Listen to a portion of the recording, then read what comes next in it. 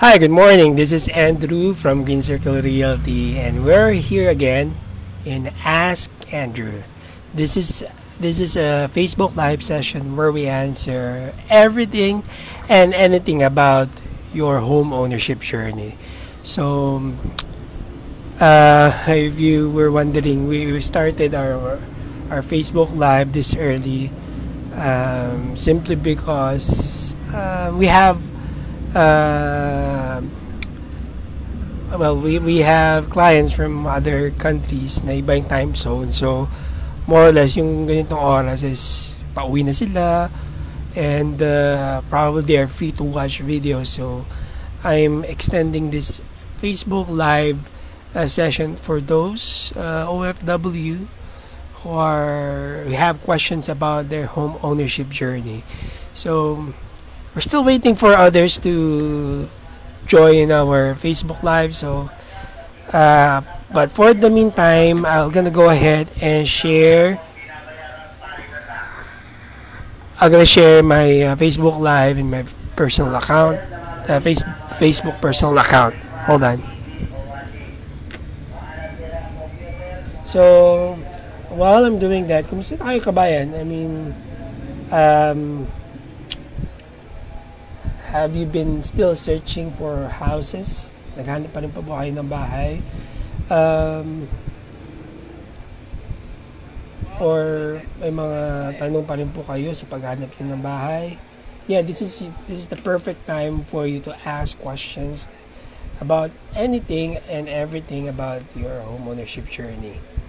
So ngayon, wait lang po. I'm just sharing my video to my personal account.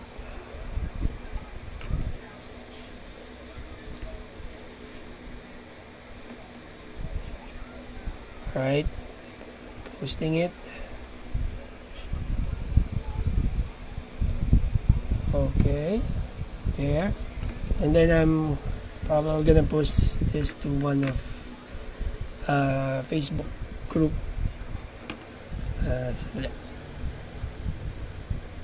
Let's just paste this really quick.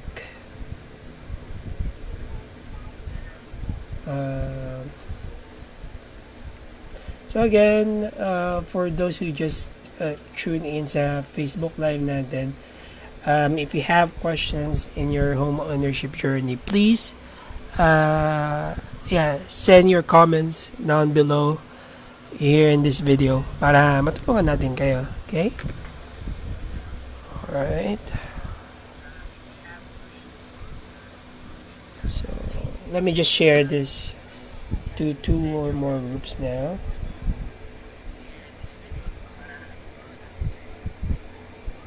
Okay. Wait lang.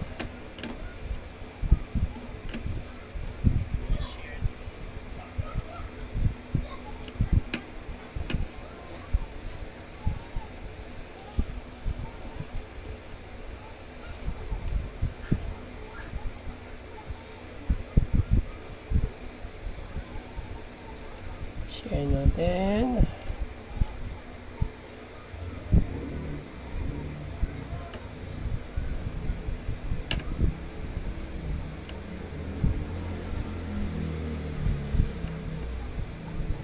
And just post this.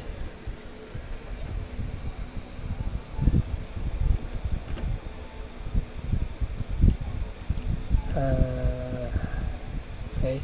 Isa pa, share pa natin one more time. I think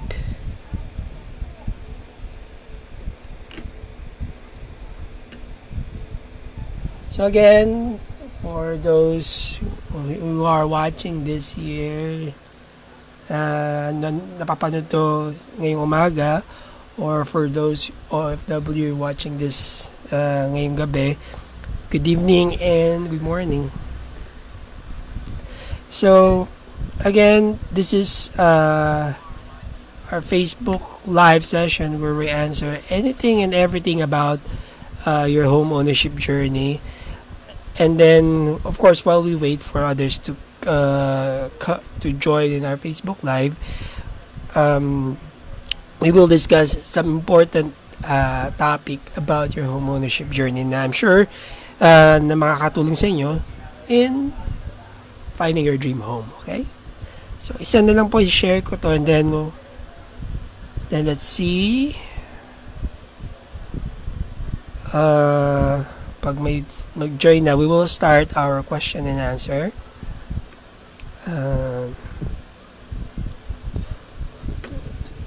Tayo na sa pang-group.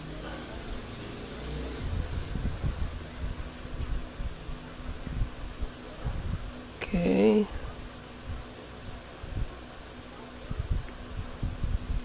Here na. Post natin dito.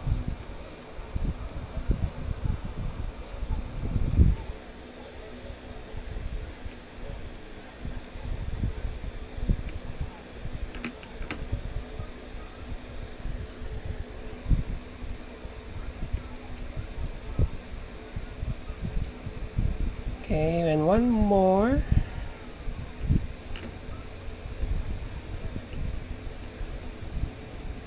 Okay, isa na lang po. Wait lang. Sino nga ba? I think someone is... I think we just have one more group to post this Facebook Live para at least makita ng iba itong Facebook Live natin. Okay? Ito. Affordable house. Post ko lang po ito masaglit.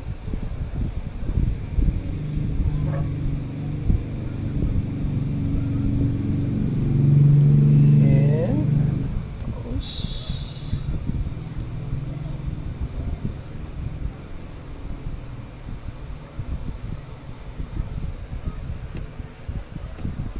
Okay.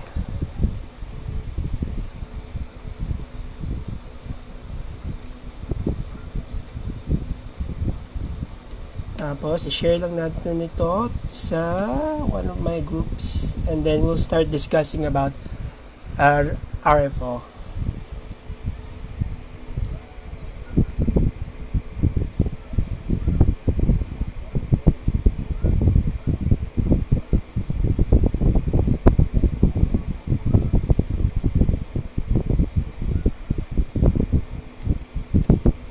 Okay, type lang tayo, FB Live.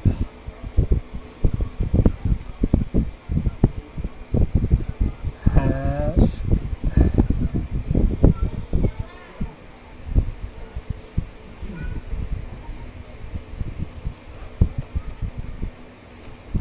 Okay, isa na lang, and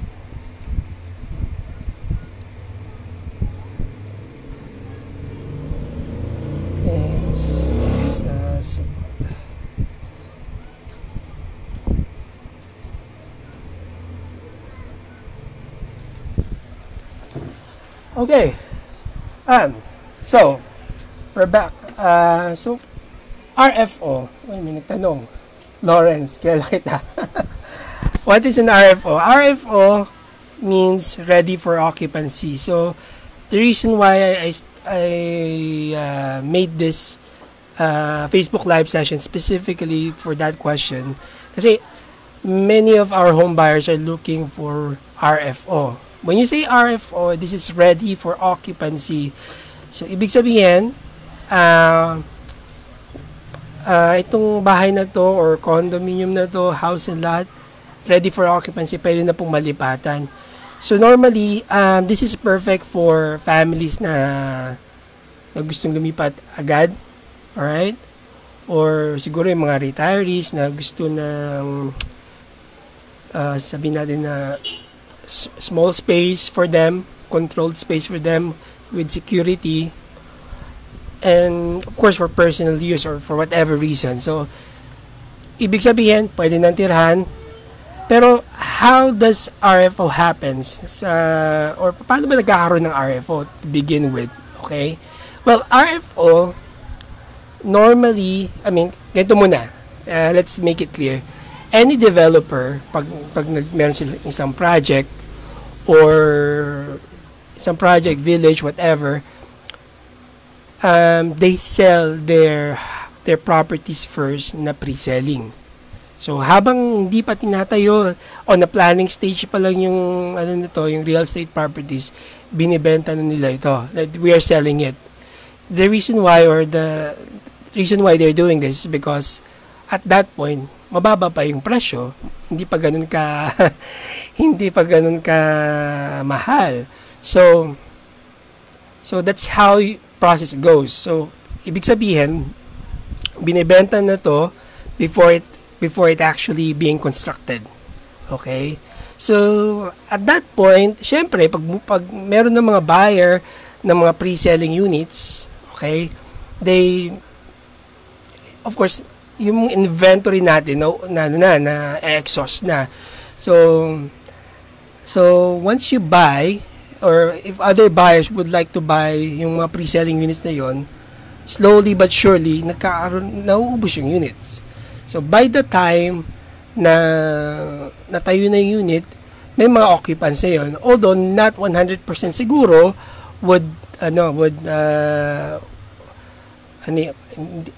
maaaring hindi pa nabebenta or nabibili yung mga bahay or properties na yun. Doon nagkakaroon ng RFO. After na maitayo yung bahay, after na ma-exhaust lahat ng pre-selling, yung pagbenta ng bahay in pre-selling, doon lang nagkakaroon ng RFO. Or there oftentimes may mga mangilan-ngilan na nagba-back out. So doon nagkakaroon ng RFO. So that's how you get RFO. So meaning to say, RFO only happens kapag hindi nabenta lahat yung pre-selling units, or maring may mga mangilan-ngilan nag-back out. So that's the only time we open units for RFO. Ngayon, so again, for those who are just watching my video, this is Facebook live session, Ask Andrew. So this is the time where I answer questions about anything and everything about your home ownership journey. So if you have questions, you can send your questions in the comment section here. We'll try to answer it as much as possible.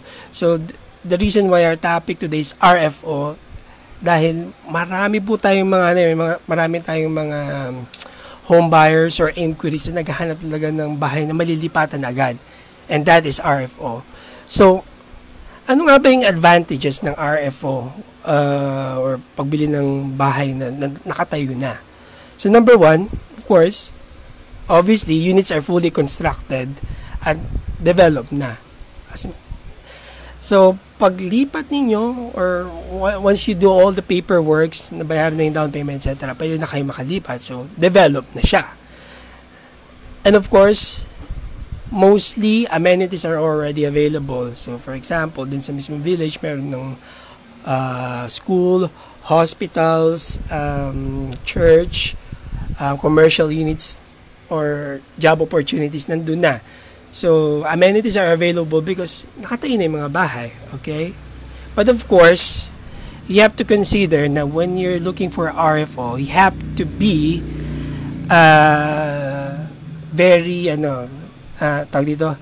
have to understand na since nakatayo na siya, it may come as an expensive property kasi naitayo na yung bahay. So, more or less, number one, yun, more expensive dahil nag-appreciate na yung value ng properties doon. So, again, it can be more expensive and value may have appreciated. Tapos, payment terms.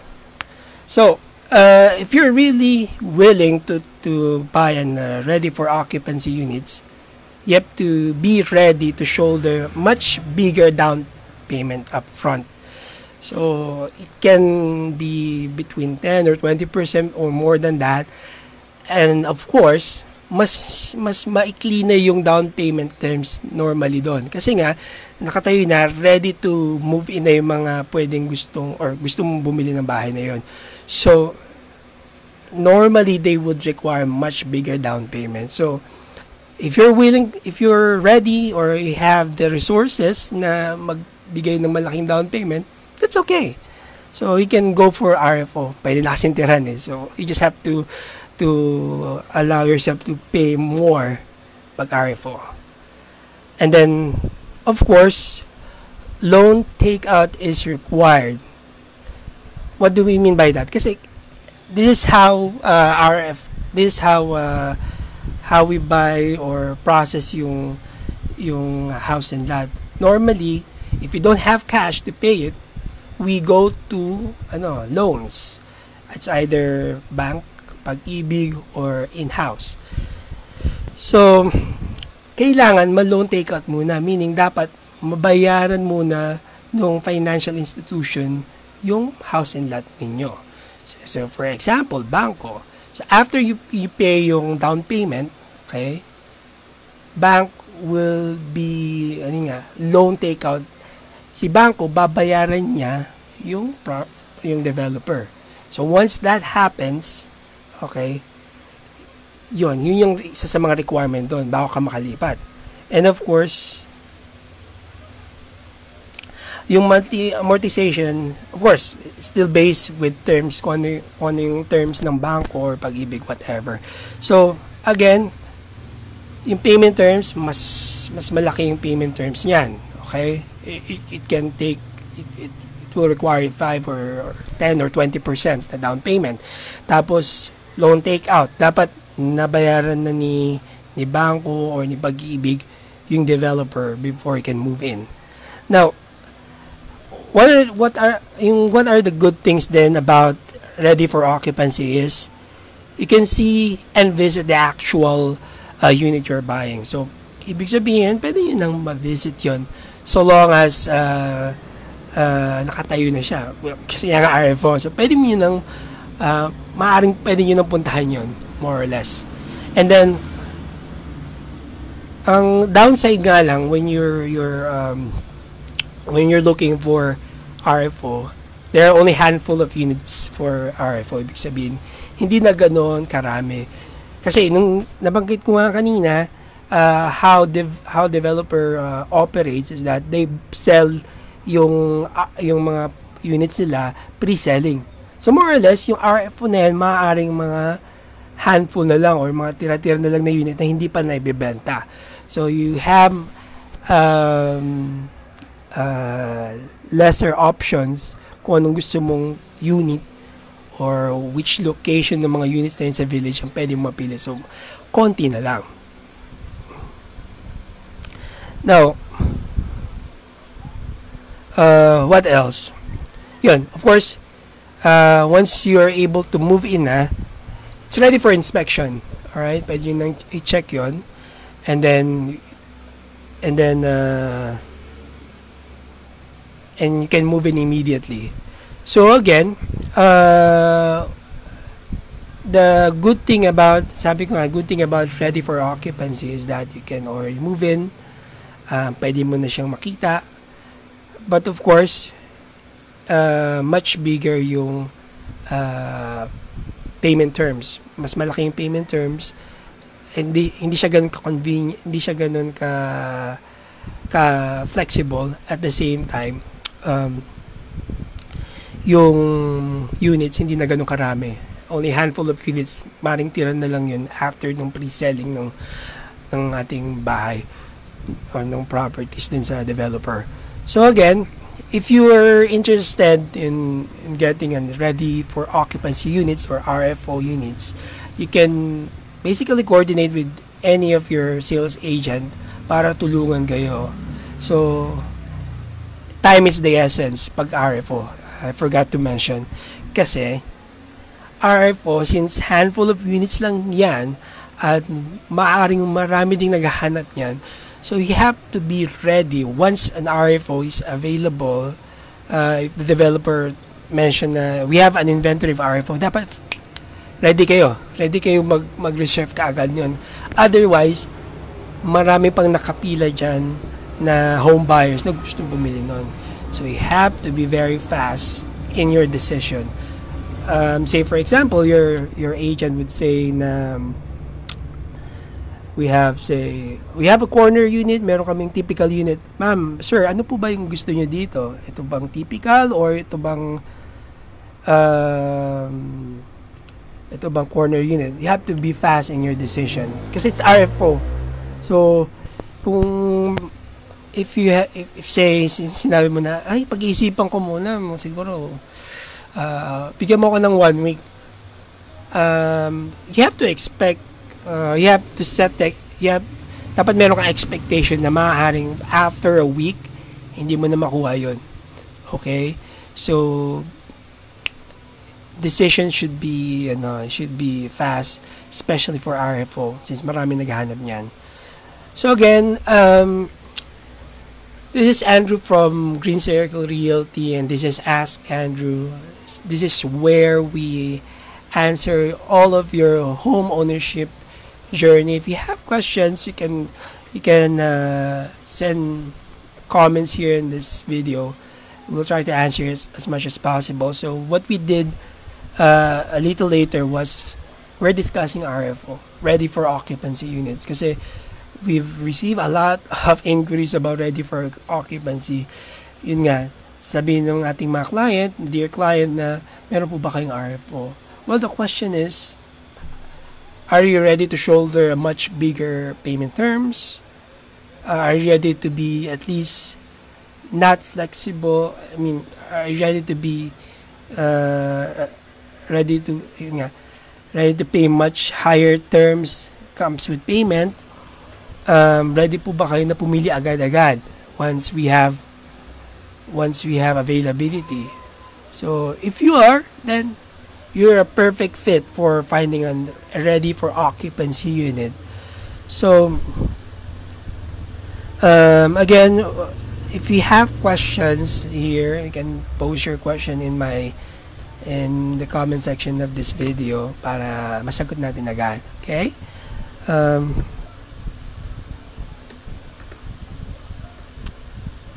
Alright, now, while we wait here, wait for other questions to come in, I'm inviting you this weekend because we have viewing day, not actually viewing day, but you can view our units in Lancaster, UCT, Cavite. If you're looking for a location, okay, near Mall of Asia, malapit sa airport, accessible to those two locations, and at the same time yung area is complete with all the amenities. Kasi what we are selling, or what we are offering to our clients, Lancaster and UCT Cavite, one of the pinakamabenta ngayong property sa Cavite, because it's right at the smack of different access road. So if you're coming from Manila, you can access us via Cavitex, or if you're going to South area Laguna, we have Calax. Pag sa C5 naman, ongoing yung C5 South Link, meron doon access road doon. And then from Muntinlupa, Alabang, we have MCX.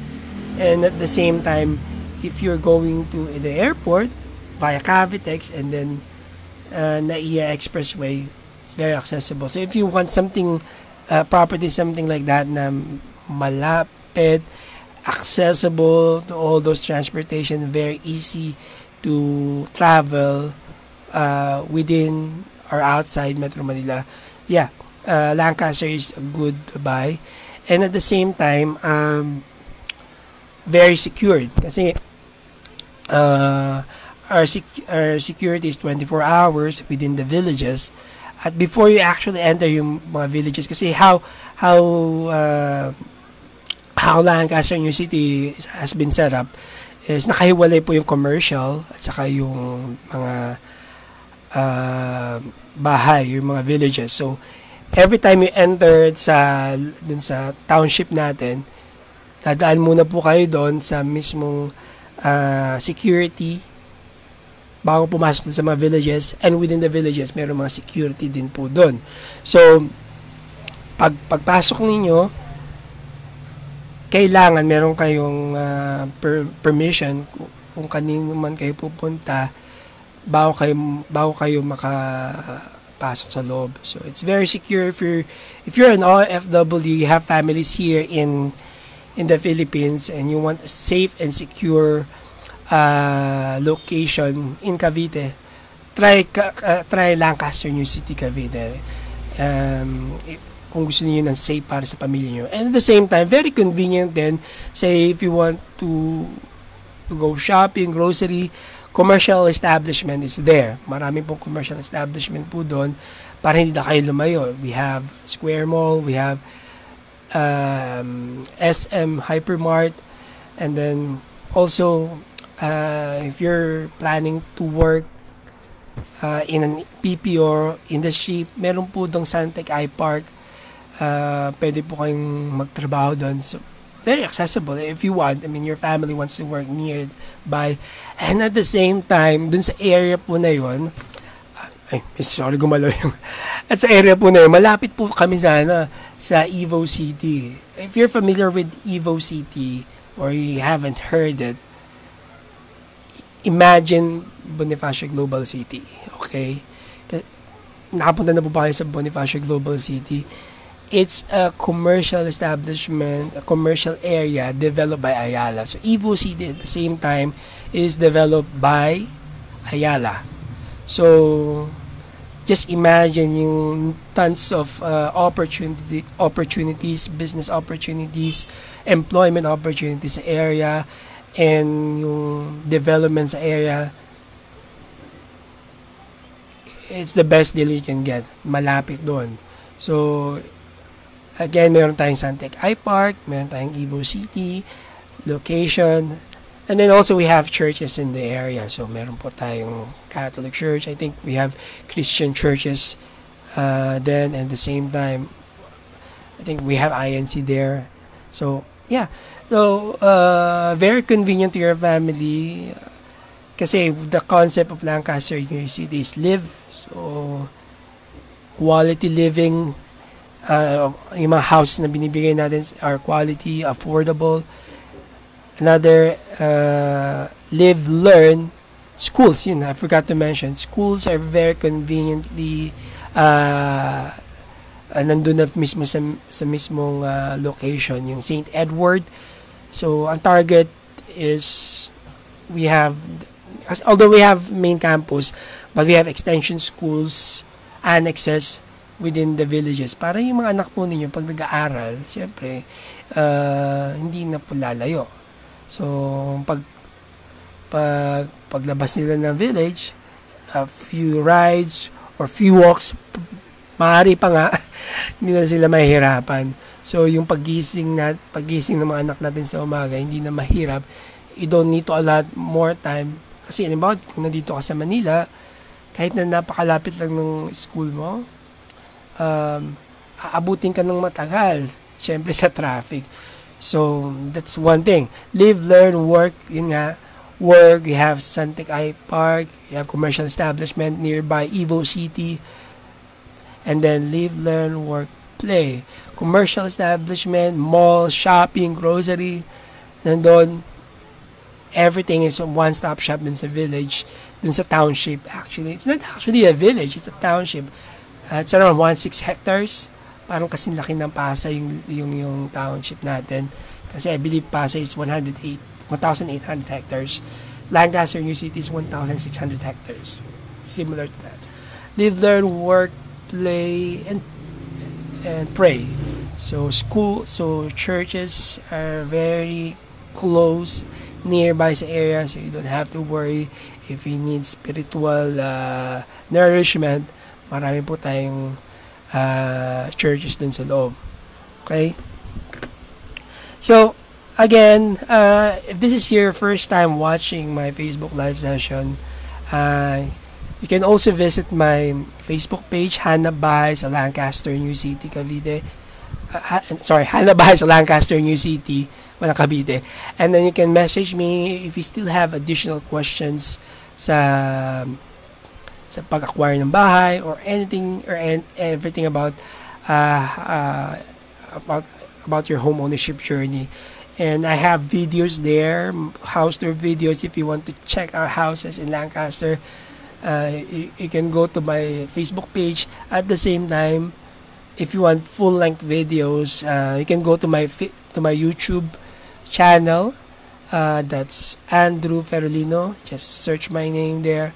Check all my house tour videos, tips about your home ownership journeys, FAQs about acquiring home, etc. So, yun. If you have time, please visit my website, my YouTube channel, and then subscribe para you'll get notified sa lahat ng mga updates natin. Alright.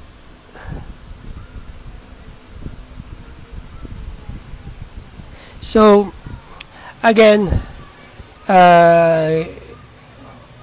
we'll be ending this Facebook live session now. Right after this, you can check my Facebook page, my YouTube channel, send me a message, or you can even call me on my cell phone or Viber or WhatsApp. This is at 63916-598-5107. Please send me a message there if you still have additional questions, or you can also call me sa Viber and WhatsApp ko and my cell phone number. Alright? Yan. I think, wait lang, may nag-message sa atin. Tingnan ko lang po ha. May nagtatanong.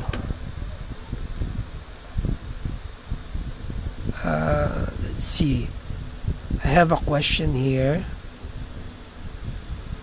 By the way, if you have additional questions now, please post in this video sa comment section para masagot agad natin, okay?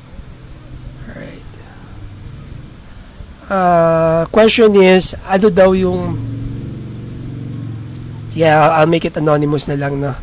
Ano daw yung pinaka-affordable na bahay natin dito sa Lancaster? Oh, that's good. That's a good question. So, pinaka-affordable natin, around 9,000 to 10,000. So, you can get a townhouse around, sa ganong amount. 2-story na siya with at least 2 bedrooms and 1 CR. We can, yeah. Ang Emma townhouse po natin is around that amount. So, if you're interested, 9 to 10,000, meron na pong 2 room, bedroom at isang toilet. And then you have a carport as well. Now, around 10 to 11,000, yung alis po natin, we have 3 bedrooms for that and 2 CRs. Carport, 2-story. So, yun po yung pinakamura natin. So, thank you for that question. Ayan. Sige, let's check others.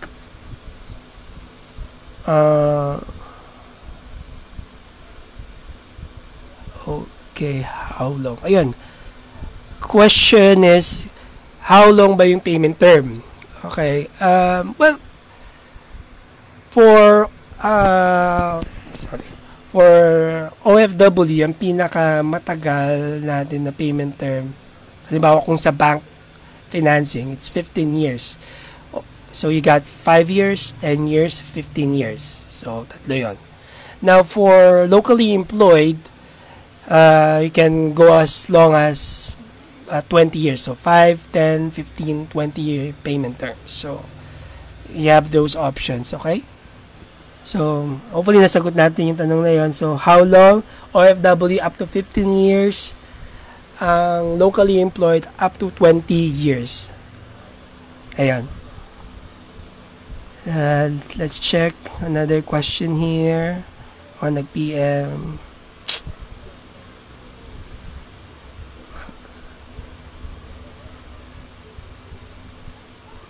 Okay. Ano daw po yung yung salary requirement sa salary requirement? Okay. Good question. So ano yung salary requirement? Normally, the way we compute is times 3. So halimbawa, yung bahay na napili ninyo is 10,000 monthly yung amortization niya. So, dapat, or at least, ang sahod natin is times 3 of that monthly amortization. So, say 10,000 times 3, it's 30,000, just to simplify.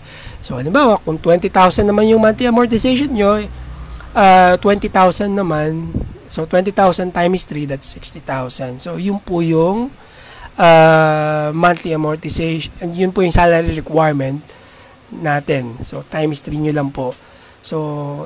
So magandang tanungin po niyo yung mga sales agent niyo. Say, for example,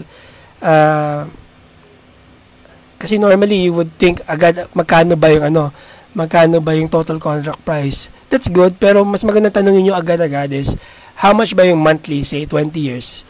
So pag sinabi ni agent na yung 20 years yan is 10,000 a month, okay, you have an idea na 30,000 yung monthly ko na dapat na salary.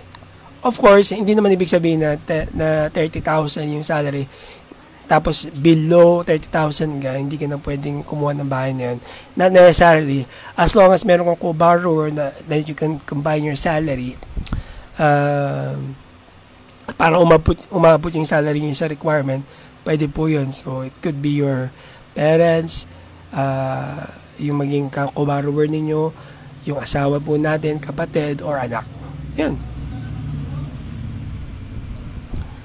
Okay. Let's check.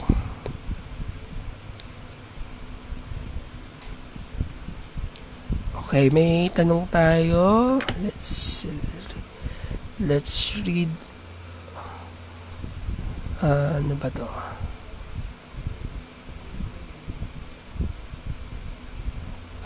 Okay. Alright. So, we have another question here. OFW, nasa Dubai. Paano daw siya makakakuha ng bahay dyan? Well, pwede po. Kahit nasa labas kayo ng Pilipinas, pwede po kayong kumuha ng bahay. Mag-a-assign lang po kayo ng isang representative dito sa Pilipinas. Say, yung trusted friend nyo, or kamag-anak ninyo, or asawa ninyo, whoever. I-assign nyo lang po siya, at meron po kayong mga pipirmahang or i-fill up na form yung representative po ninyo dito. Okay? Siya na po yung magre-reserve in your behalf. Tapos, later on, meron din kayong pipirmahan, papadala po namin yung form sa inyo, tapos, you will sign it and send it back to us. So, pwede po. I mean, if you really want to buy a house now, kahit nasa ibang bansa kayo, pwede po. You just have to assign a representative, at bahala na po yung agent na tumulong sa inyo. Anyway, yung forms na yon, ang pinakamagandang arrangement dyan is that i-coordinate with your agent. So, paano ba mapipirmahan ng representative ko sa Pilipinas yung mga form na yan, and at the same time, paano mapapadala yung form na yan sa akin para ma-sign ko rin. So, yun. It should be easy. I mean, technology is very accessible, di ba? Yung mga forms na yan, you can send via email. Kahit sa Facebook, pwede nyo nang i-send yan. So, no problem. If you're working as an OFW in any other countries, pwede po kayong book ng reservation. Okay? Let's check for other questions here. Wait lang.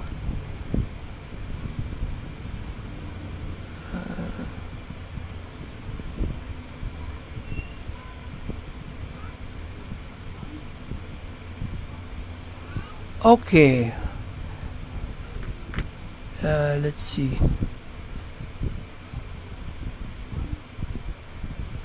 Ayan, how soon daw makakalipat? How soon? Magandang question. Maraming tatanong po yan. How soon can you move in? So, depende. For pre-selling units, it can take up to 6 to 12 months. Depende sa construction status. So, that's number one. It could be 6 to 12 months. Pero may mga prerequisite pa rin po yan. Siyempre, if you have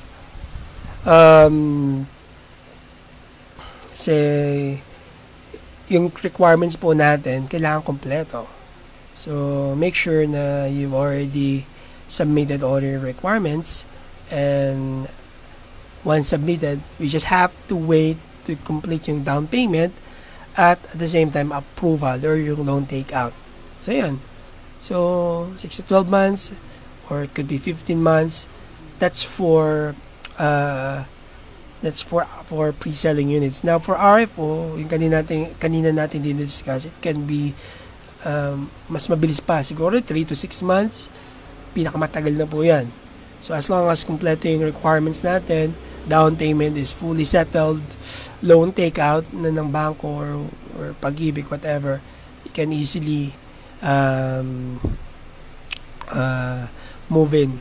So yan, pre-selling RFO, yun lang yung pagkakaiba niya sa move-in natin. Okay?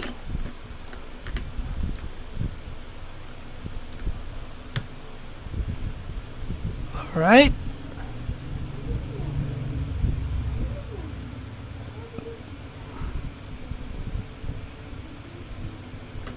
Alright, so I think yung iba dito, almost nasagutan natin yung mga tanong kasi pare-pareho lang naman.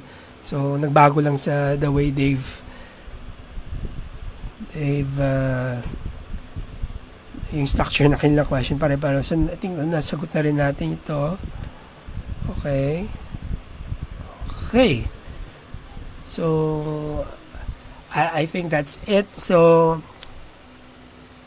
for now, we'll be ending our Facebook live session. Thank you for those questions, yung mga private message na na-receive natin. So, if you still have additional questions once we end this video, or you're watching this, and later on, post your comments here in this video. You can private message me sa Facebook page ko, Hanabishi sa Lancaster, New City. Go to my YouTube channel. You can also comment on the videos that I posted. Pwede kayo mag-post ng question doon. And also, you can message me in my cell phone number, Viber, WhatsApp. That's 63916-598-5107. So, again, for all those who are still looking for